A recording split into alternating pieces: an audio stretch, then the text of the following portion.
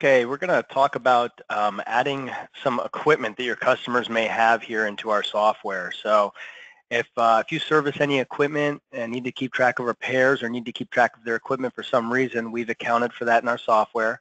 Again, we service a wide variety of industries. So you may even be a rental radio company. For example, we have some companies that rent out radios.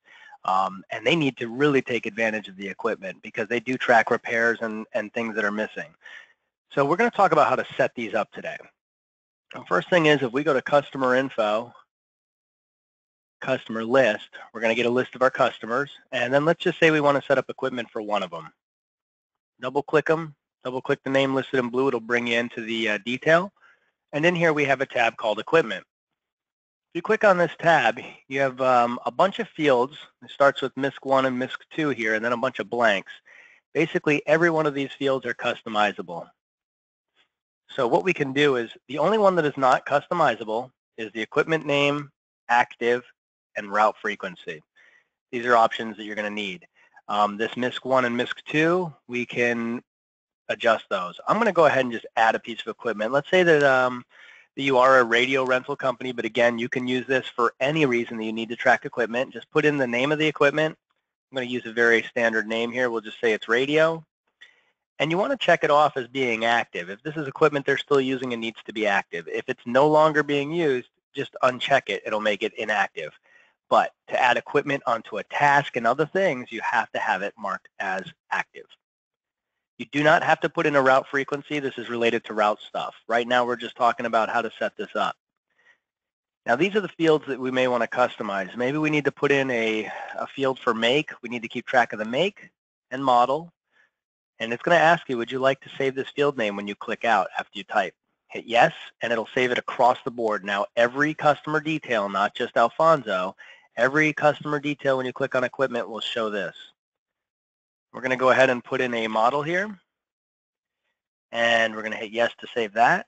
We're going to go ahead and put in, maybe we need to know the color of the equipment for some reason, and maybe we need to know what the battery size is. Basically, these are completely customizable. So whatever you need, just put them in here. I'm just going to go ahead and start typing. So if this is a radio, let's pretend like it came from Sony. We'll go ahead and say it's a Sony piece of equipment. We could tab out. The model, we'll just make one up. Color, we'll say it's gray, and the battery size, I don't know, we'll go ahead and make up a battery size. So from here, the system's going to save this information. If you click close and then go back in, you're going to have this equipment. And again, if we need a new piece, we need to add a second piece, go ahead and just start typing and put in whatever info you need. Maybe this one's a different model, etc. Now, once you've added equipment, and again, we can edit every field name. So you've got a lot of fields to take advantage of here. If you need to put an in-service date, you can, and an out-of-service date. This is good for tracking. If you want to make it printable, you can select the print button or the print checkoff here. Once you have the information in there, click close. And maybe it's a pain to go ahead and go through each customer one by one, and you want to see a big spreadsheet of all your customers and all your equipment. You can go up here to the upper left, go to Customer Info, Customer Equipment.